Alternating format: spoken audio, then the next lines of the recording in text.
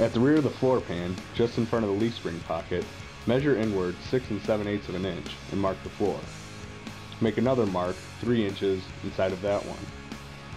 Now move to the front of the floor pan and mark 6 3/4 of an inch inward from the pinch weld at the rear front seat bracket. Mark 3 inches inside of this mark also. Now connect these marks front to back using a straight edge. These will be your inner and outer cut lines. Cut out the template provided and fit it to the rear frame rail area as shown. The square end of the template should coincide with the inner and outer cut line. Now transfer the cut lines around the profile of the rear front seat bracket. The front side of this bracket will be the forward cut line. Now begin cutting out the area outlined with a cutoff wheel.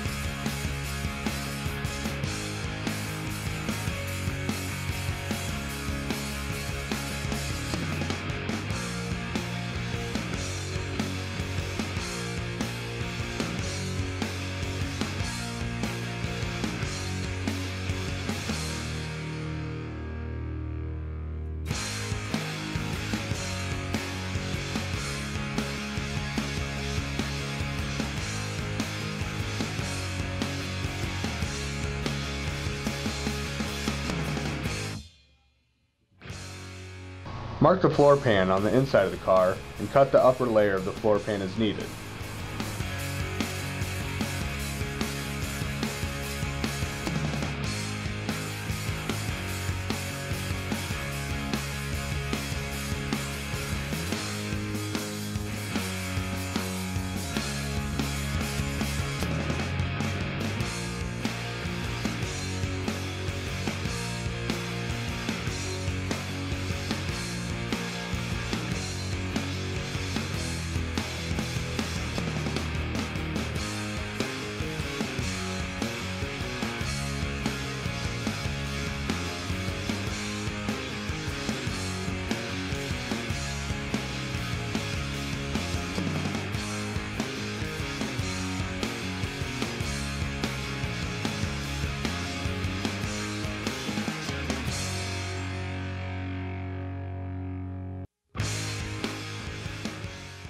Now, test fit the connector by inserting the slotted end in first. Clamp the connector in position. Trim the floor pan as necessary so that the connector body is aligned with the rear of the subframe. Test fit the inner and outer brackets and modify them if necessary.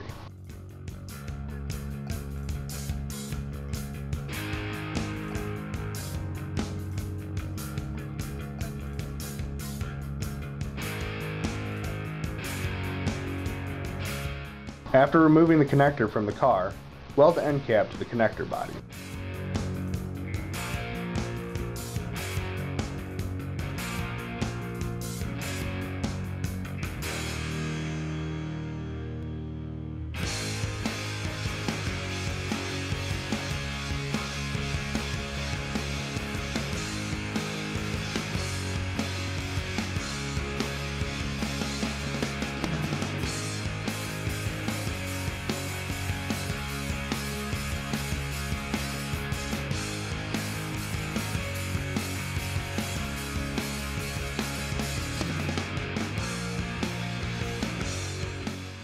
Install the connector once again. Align the inside and outside brackets and clamp them in place. Plug weld the brackets to the connector body.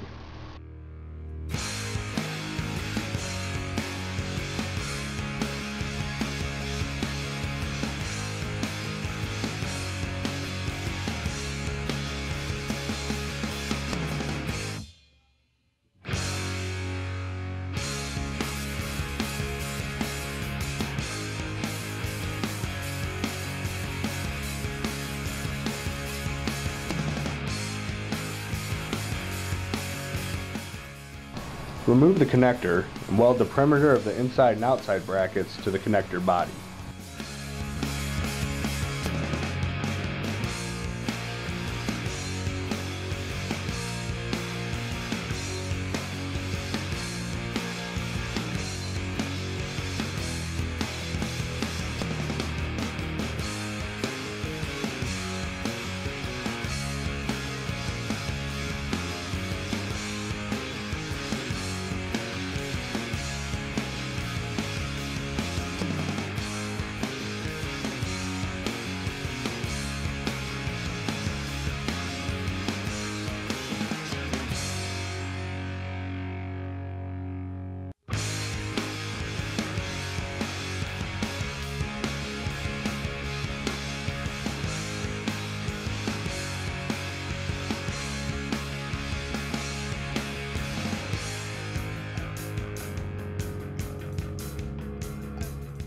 Once the welding is completed, metal finish the connector if desired.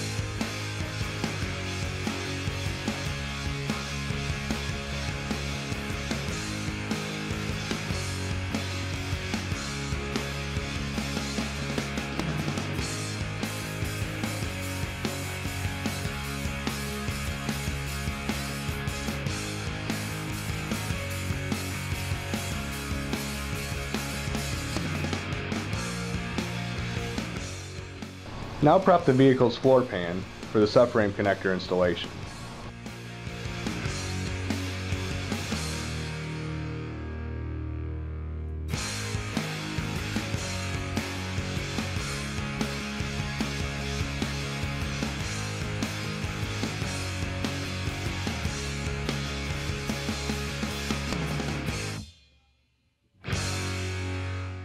Clamp the connector in place and begin welding it to the floor pan. Do not weld continuously in one area, as this will overheat the panel and cause it to warp.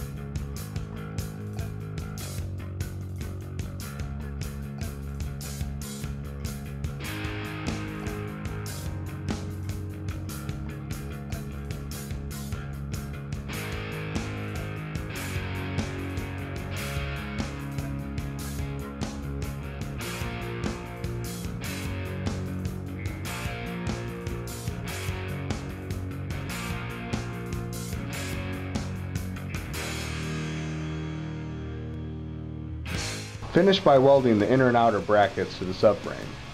Grind the welds and paint the exposed metal to protect it from corrosion.